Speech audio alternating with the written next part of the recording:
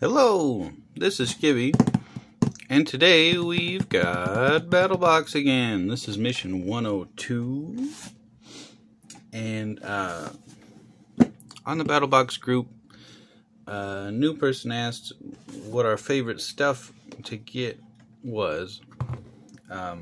He didn't specify BattlBox or other, but these are my two favorite knives from BattlBox. I bought this one separate, so I didn't get this one in the box, but this Fox Edge thing kind of seemed kind of cheap, but I keep coming back to it because it fits my hand so good. But anyway, let's get into this thing. Okay.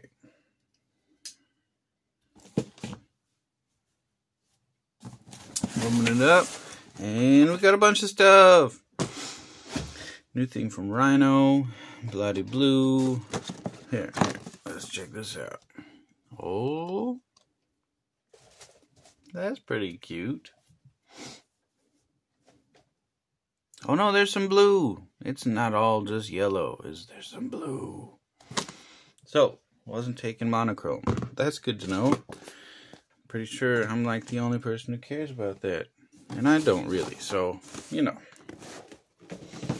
Alright, I'm gonna do these a little bit out of order. Oh, let's see what it says here. Welcome BattlBox subscribers to mission 102, and this month's mission packed with gear to enhance everyday life and add to your preps. Excuse me. From camp convenience to cutting tools. Yep. Here comes Crunchy trying to pack my shot. Yeah, stop intro, jibber jabber. Yep, okay. Basic box. I'm gonna do some of these out of order because we got this Kuju coffee thing. I don't know, what the hell? Cat's just walking. Okay, you want up there? Come on, man. Why don't you tell me these things before I start doing stuff? Now you got a baby, too. Alright. So we got this Kuju coffee. This is their medium roast. This is my preferred. I've gotten this one outside of any box or anything. Iro, come on. And they also have a dark blend to my knowledge. I think they might have other blends, but these are the two that are available to me. So instead of opening this one, I'm going to use the last of the one that I don't really care for. It's got a tear tab, right? So it comes out like this. Cute little filter bag, right? It's got these fun wings you can open up and sit on top of a mug. So if you have a wide mouth mug, you may need to bend it or do something else. Now, at the top, there's a perforation that you can use, and it opens up all square style like this so that you can use it as a pour over. But some people think the pour overs are way too bougie, or they may, like me currently, have a cup full of hot water anyway, and all we gotta do, see, is do it a dunk, and then it'll start brewing. So we're gonna set that aside, and I'm gonna have my coffee that way this morning. But this stuff's pretty good. The medium stuff, the bold is kind of bitter in my opinion. I'm not too terrible of a coffee snob, but I do prefer, you know, stuff to taste like stuff. And this stuff tastes pretty good. Pretty good. Okay, so we got that. That's pretty cool. What else? What else? We'll keep that over here. Let's go back and try and go in order. Alright. We got these. Okay. what are they called? Slot lock stakes. We have a hammer face, and it's kind of a cleat.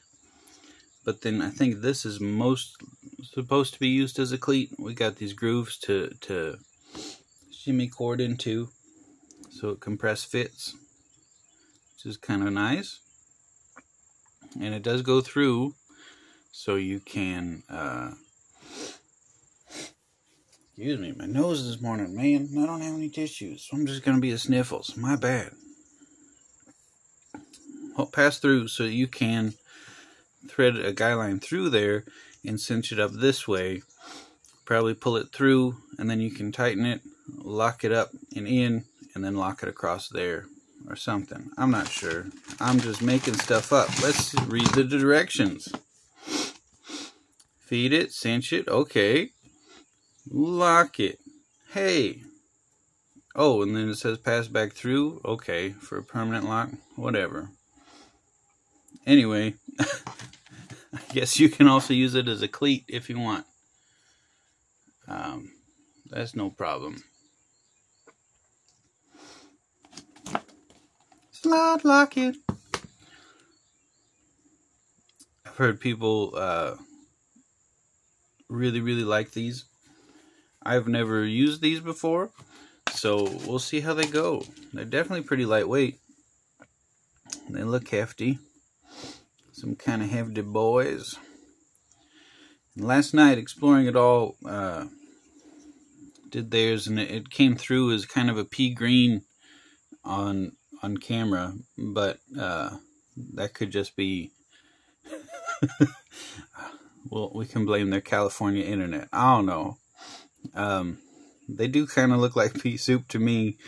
A little bit more neon, but I don't know. It's still pretty I don't know, food looking. I'll put that over there. Drippy droop my coffee some more. Alright, what do we got next? Because we already did the Cuju. And again, that stuff's pretty good. Panther Vision Gumby Lamp LED headlamp.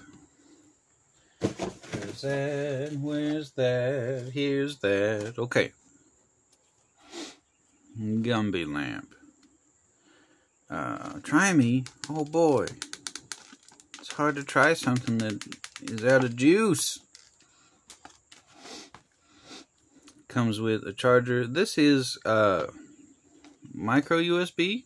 Are you gonna get down, baby boy? Come on. You need help? You can make it. There's a micro USB, which is kind of interesting.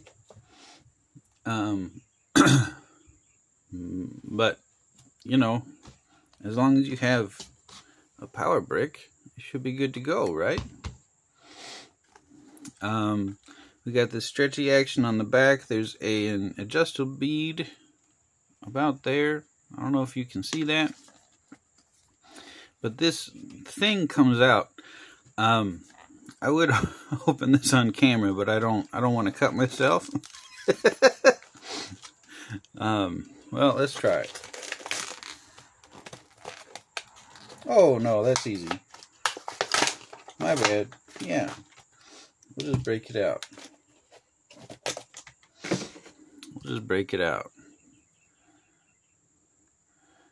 At home in the future,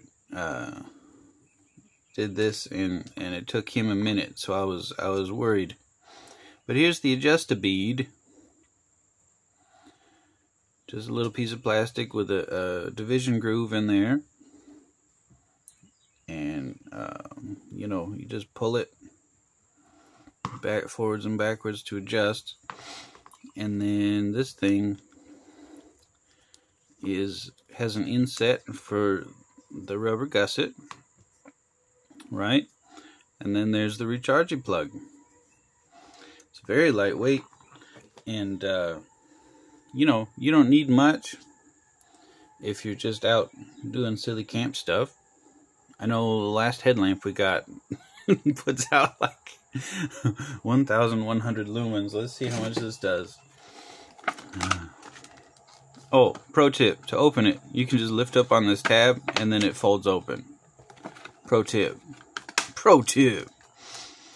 Any slip? Yeah. Bloody blue. High, medium, low. Okay, what do we got? High is 80 lumens, medium is 35, and low is 15. Okay, so, you know, kind of low output, but honestly, if you're just getting up in the middle of the night, use the head. That's not a lot. I mean, you don't need a lot. You don't need 100 lumens. You don't need 1,000 lumens. Honestly, that 15 is probably going to be the most used. But yeah. So that's pretty okay. Crunchy. Little baby boy. He's doing silly stuff. Alright, what do we got next? Oh, you're not going to Vanna White it up, boy? Alright. We got a Gear Aid Nye Glow Clippy Clip keychain job. You don't get to attack that string. That's not a string, honey. That's a wire. I think we got a teal. What do we want to call this color? I don't know. It looks like a blue casing with a green insert. All right. Glows for up to 10 hours. That's nice. Charging sun or artificial light for 10 minutes. Okay. No, nice. What's all this stuff? Zip ties.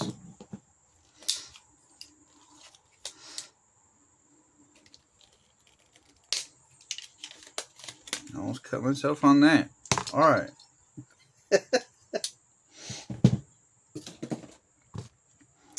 Alright, so this is a fully encased doodle bop. I don't know what you want to call it. Glow fob. That's probably its actual name. We've got a key ring, and then we got these fun things. Look at this. It's got little pluggy inserts. I don't know what's that one for. What is that for? Where'd the thing go? Does it say? It doesn't say. I don't know what that's for. It does kind of look like a cleat, but I guess you just take these and plug it into this hole in the top and then expect it to stay? I'm not sure. I don't know. Options are clear, green, orange, yellow, or blue. I don't know what we want to call that, because it's not this green, to be sure. I don't know. Blue? We can call that blue. Blue's fine. Where am I going to put this? Now, in terms of glowy items, sorry about the traffic outside. I guess a big truck just passed by.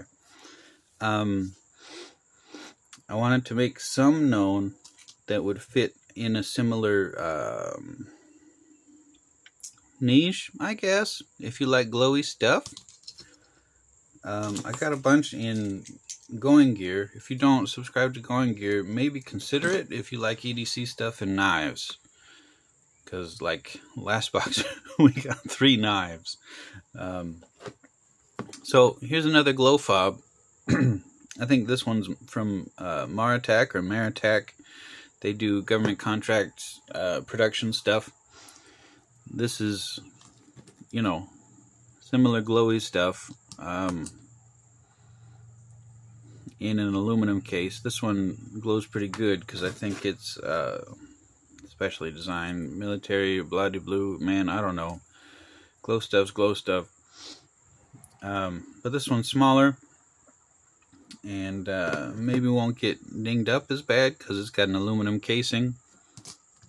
And it comes with a fun clip. Along a similar vein, we got this thing in Going Gear, Glow Tube. I guess it's glow-tube.com if you want to check them out. But there's a battery in here. So it is battery powered, AAA. But what it does is it's a flashlight light, and you can cycle through some settings if you want. So, you know, similar vein. And then another similar vein that Some folks may prefer, I don't know. This is a glow card with a hook back Velcro action. You know, just more glow stuff. So these three I got in going gear. So it's kind of fun to see some kind of crossover, I guess. Going gear BattlBox stuff. Anyway, I'm just rambling.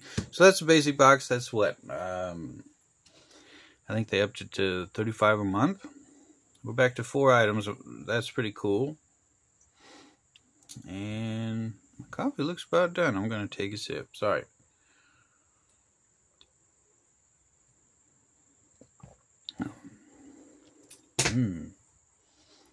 Tastes a little bit like roasted popcorn today. Not that that's a bad thing. Why are you knocking your mama's stuff over?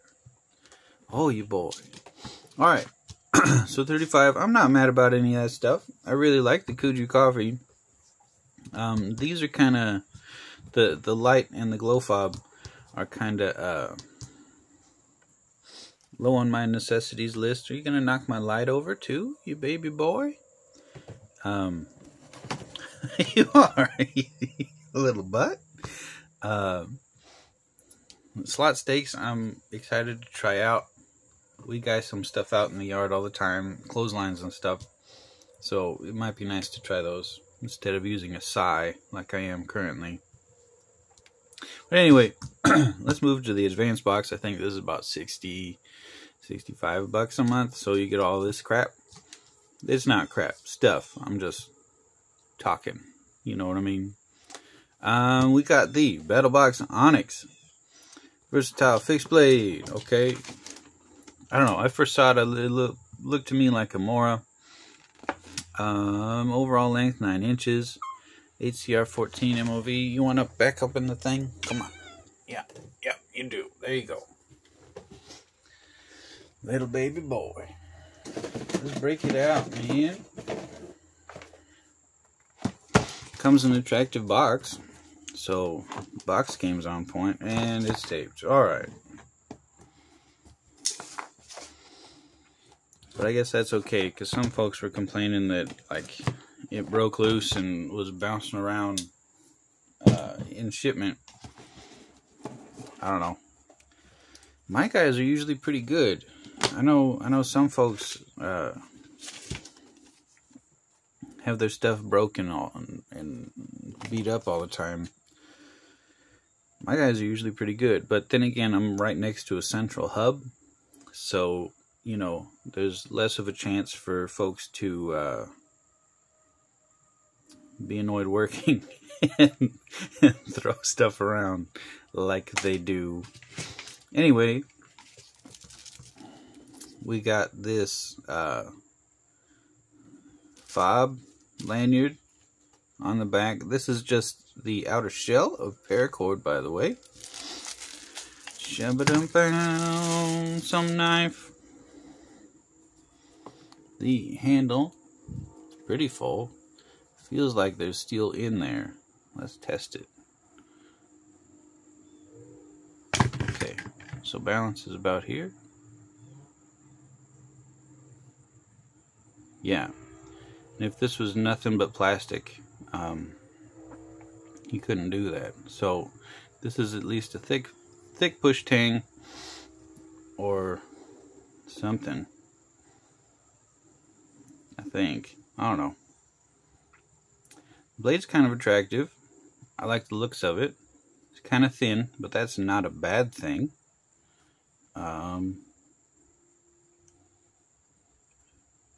Feels flat grind or very shallow hollow.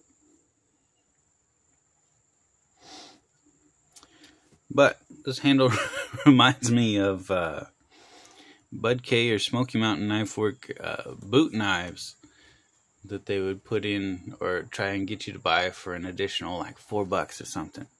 That's what it feels like. I don't think it'll be a user like those because the sheath's pretty okay, man. We got the BattlBox helmet. Let me put this away because that wily boy cat's thinking about jumping back down. It's got a drain hole. I'm not, oh wow, yep, not excited about that at all. It's a very flimsy belt keeper. Wow, okay.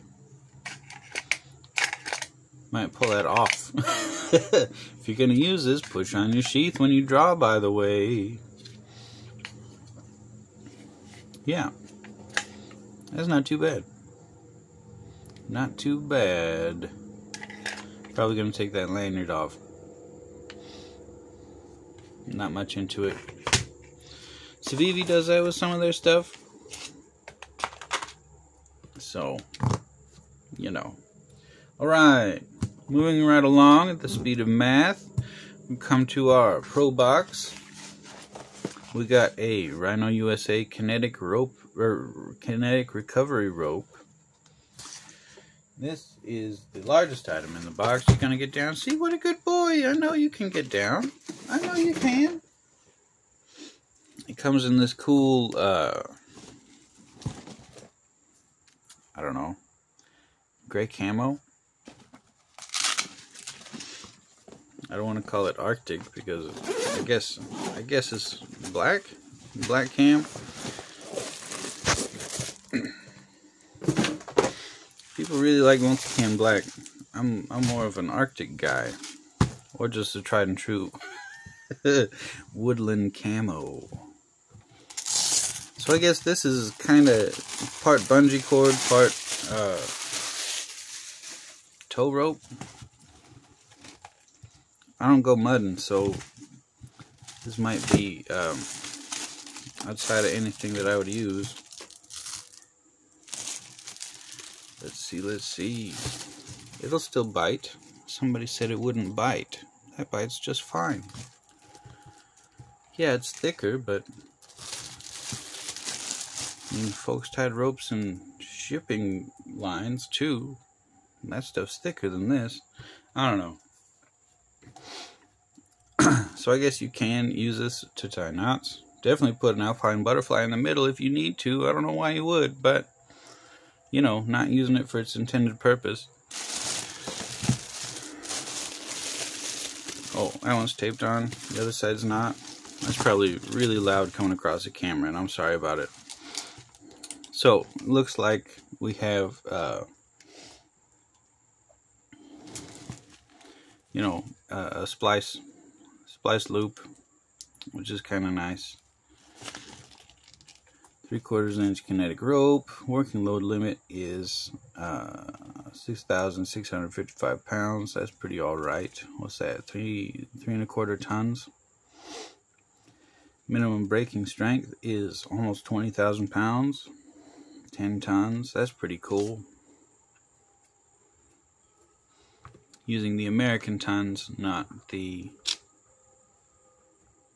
metric tons. I guess we can convert it, but man, it's early. I don't want to do math, but yeah. Well, I guess I can just convert the pound. Yeah, I could do that. Oh well, I'm not gonna do it. Anyway, this is our last item. I'll put this back together later. That's pretty cool to have. I've got a buddy that goes off-roading, or I might just keep it. I don't know. I've got a standard tow line that I can keep in my car. Oh, gel pack. Oh, I didn't see the Rhino USA stickers. It might be in the bottom of the bag. That's no big deal. I don't need 15 more. They're nice stickers. I'm just complaining. So that's pretty cool. Again, I don't have much of a use. Nobody plans on getting caught in a ditch, though. So, you know, it might be nice to have. It's a big bag, though. It takes up a lot of space. Anyway, that's where my subscription stops. At the Pro, that's around 120-ish a month, something like that. And then for an additional $50, you can opt for the Pro Plus box. And this go round, we got, or other people, not me, got this ATAC Ghost. ATAC Ghost. Ooh. This has been kind of, I don't know. Some folks don't like it. Looks like it fills out the hand pretty okay, but you know, I can't hold it, so I can't say anything about it. We got a strap cutter in the back that is nail nicked, and I think it's a slip joint. I don't know. Does it say?